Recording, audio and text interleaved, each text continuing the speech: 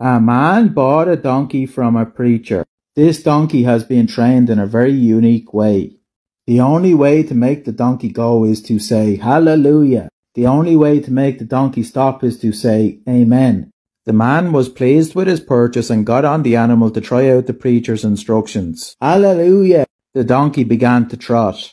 Amen! The donkey stopped immediately. With a hallelujah, he rode off very proud with his new purchase. The man travelled for a long time through the mountains. As he headed towards a cliff, he tried to remember the word to make the donkey stop. Stop, he said. Halt, he cried. The donkey just kept on going. Bible, church. Please stop, shouted the man. The donkey just wouldn't stop. Please, dear Lord, please make this donkey stop before I go off the end of this mountain. Amen. The donkey came to an abrupt stop just one step from the edge of the cliff. Hallelujah!